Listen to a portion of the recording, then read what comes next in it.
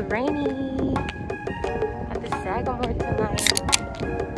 You can't even tell the views from my camera. Do you see that shit over there? The water? I think it's snowing, so I'm not really sure. Let's go.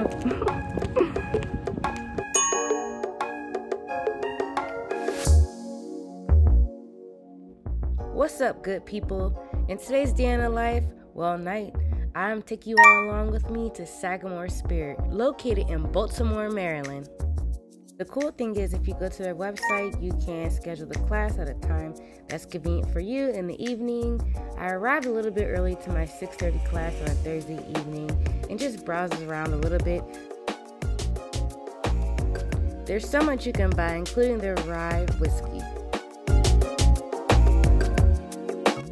Okay, it's time to drink. We gathered in a tasting room where we made 2 of Sagamore Spirit's signature cocktails. The cocktails are seasonal, so make sure you look on the website to see which cocktails are in season right now. Each class comes with this designated mixologist, so let's get into it. All fancy. That is fancy. What we need to do is we need to put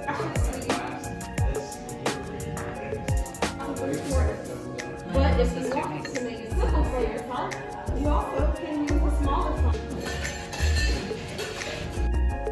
Because you don't want to dilute your drink down before you drink it, right? Okay, Sagamore, we're going to move on to the next part.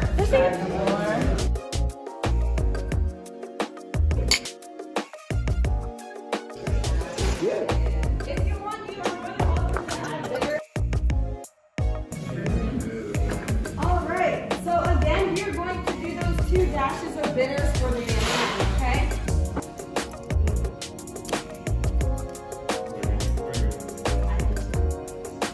Bitters. So you're making them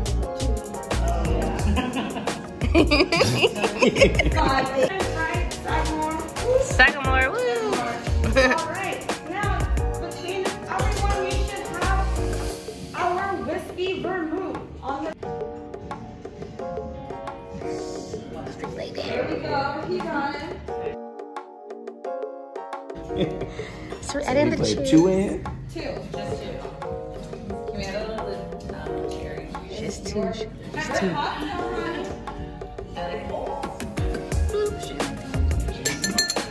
Yeah, all right. So that's what you want to do. This about to be crazy. Look.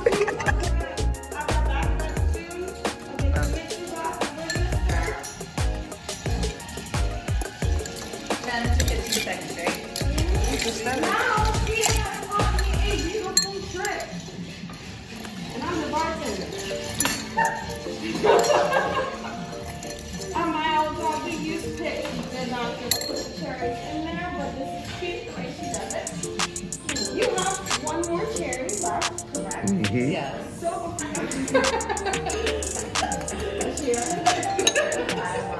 and then if you have a little cherry,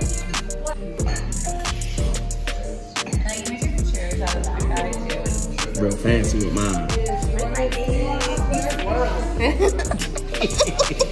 Permission.